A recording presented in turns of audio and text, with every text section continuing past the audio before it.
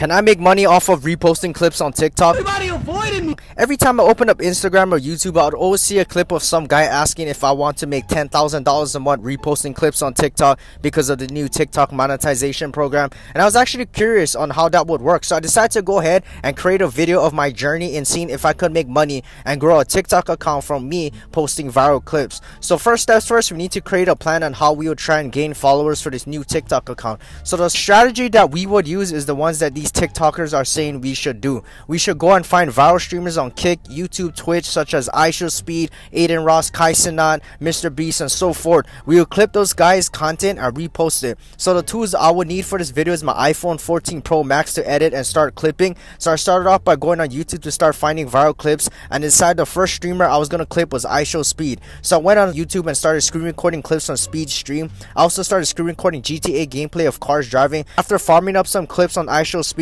I started editing them on TikTok. I made sure that I had the viral clip, I had the GTA gameplay on the bottom of the clip, and I also added some auto captions to it, and I started posting it on my TikTok account. My first video I posted on my page was of Speed, and he was talking to the voice actor of Franklin from GTA 5, and that was the first video. It got 607 views. I posted more videos of iShowSpeed, and I posted this clip with Speed and Kai at the store, and they got roasted by this grandma, and that clip got 3,779 views. So I posted another video of that same stream of Kai and Speed cooking chicken, but they ended up not cooking the chicken super good, so they ended up eating raw chicken, and that clip got 4,565 views. So after being surprised on how fast the clips got views, I realized the potential in actually growing a clip page, but we needed 10,000 followers and a certain amount of views before we could qualify for the monetization program on TikTok. So the next morning I would watch iShowSpeed live streams, and throughout the stream I would screen record clips and try to be the first one to post and clip it on TikTok. So the next couple of clips of Speed got a decent amount of views in the thousands.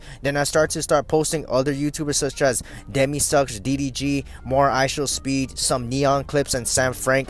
Eventually I just decided to stick with Speed because Speed got the most views, and after a month of posting viral clips, the most viewed video of my page was of Speed when he was called Stink, and that got 7,000 views. I ended up stop posting clips due to me dying of boredom of doing this, and I love creating my own content rather than depending on other people's content to try and pay me more money. My last clip I posted was a Tory Lanez freestyle, and it was with Aiden Ross. Then later in June I pretty much started experimenting with this TikTok page and started posting Fortnite gameplay with my content on YouTube, but that's a different entire video. But throughout the journey I don't think I really went hard on this challenge, as I only got 30 followers in total, which is awfully bad, and also I didn't get more than 10,000 views on one video. Maybe it's the style of my editing, or maybe the clipping market is very saturated as everyone is doing this now, especially when we got TikTokers like Mussy promoting this on social media. So I'm not sure if I should get back into clipping again. I think at this point I'm only into posting my content that I create to grow my own brand, but I feel like I could go harder. Like again guys, I got bored and lost interest.